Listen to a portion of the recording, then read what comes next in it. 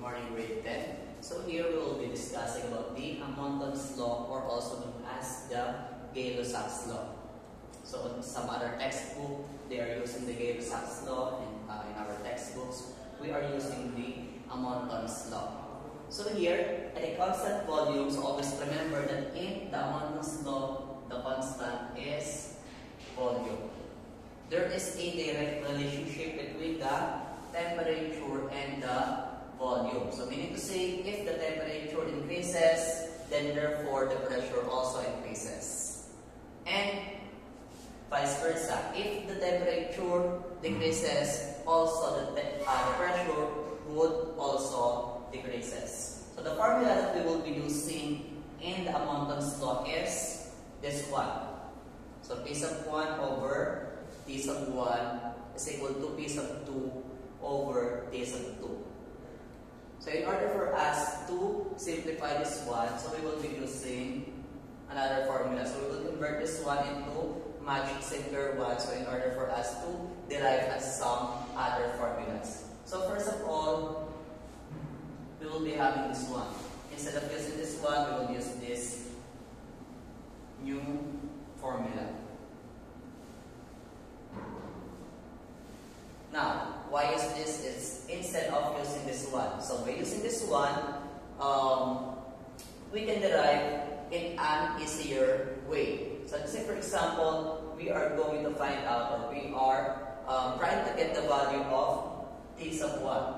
So in order for us to get the value of T sub 1, we will be just dividing both sides by P sub 2.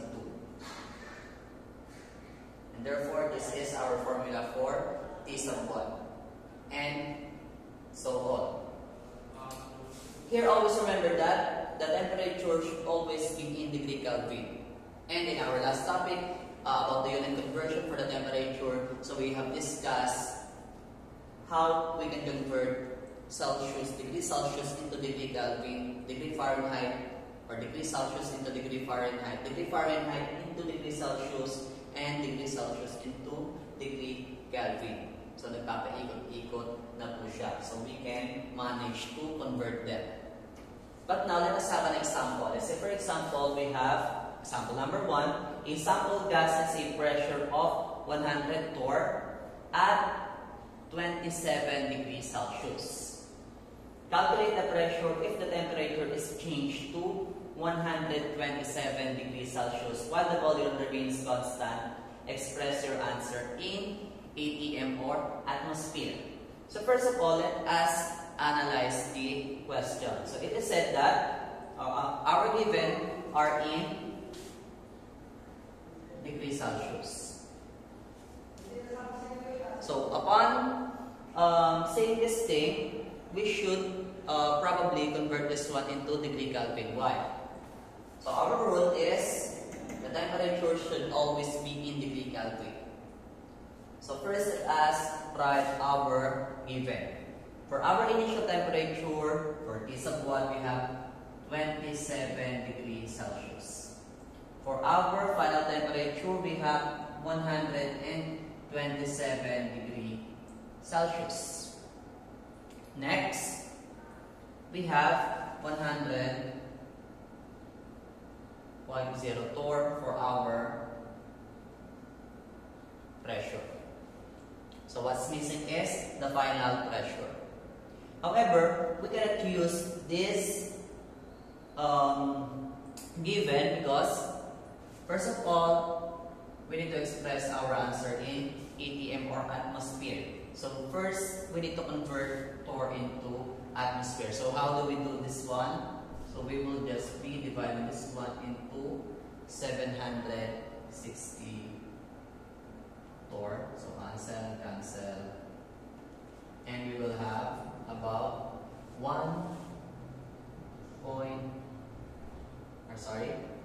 that is 0.13 ATM. So this will be our new given for the pressure. And as for the temperature, so we cannot use this given given because it is in degrees Celsius. We need to convert this one into degree Kelvin. First, in order for us to convert degrees Celsius into degree Kelvin, let's go back in here. So we are just going to add 273 for the value of the degree Celsius. So here we will just going to add 273. 273 plus 27 is 300 degree Kelvin. Same goes with this one. So just add 273, you will get 400 degree Kelvin. Now we are set.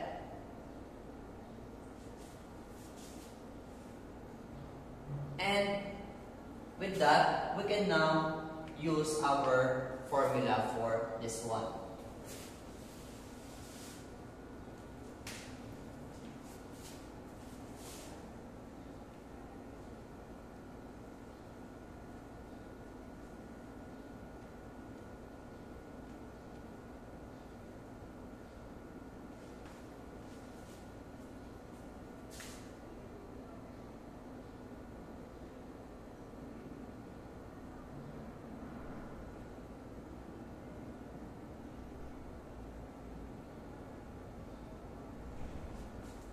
So in order for us to find out the formula that we will be using, we must derive our formula from this one.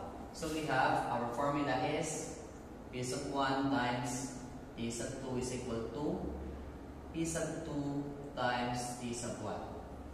So we are going to find out the value of the final pressure. So in order for us to get our formula, just divide both sides by, we need to remove T sub 1 from this part of the equation or side of the equation in order for us to get the value of P sub 2.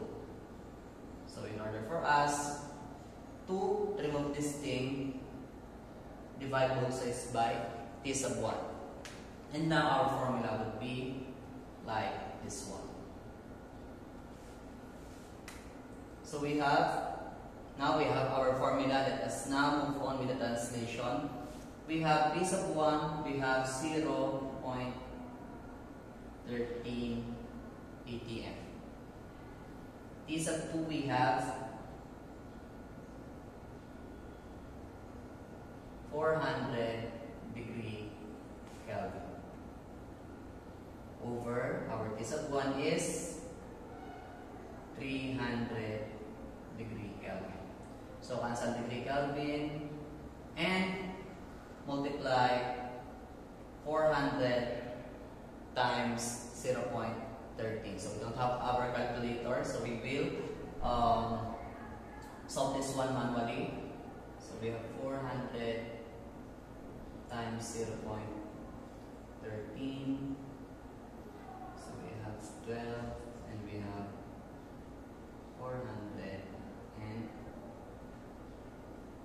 2 decimal places. That would be 52 over 300.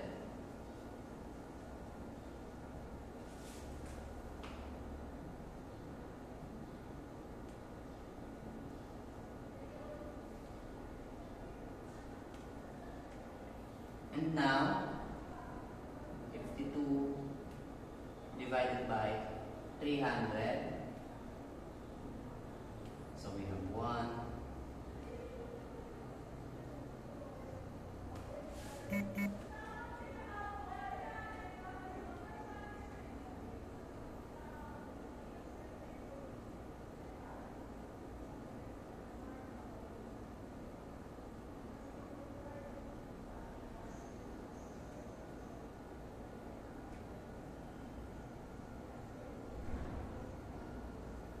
So our final answer would be 0.17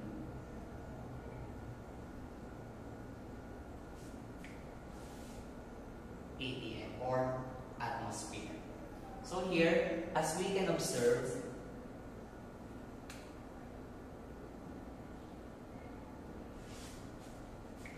As we can observe, according to the concept of the Amonton's law, the relationship between the temperature and the pressure is directly proportional, and therefore, if the temperature increases, the pressure should also increase. So in this case, case of 1 is 300 degree Kelvin. It is increased by 100, or it become 400 degree Kelvin. So therefore, from 0.13 atm, we should have an increased value for our pressure as for the final pressure. So that is all for our Amonton's law or the Gay-Lussac's law.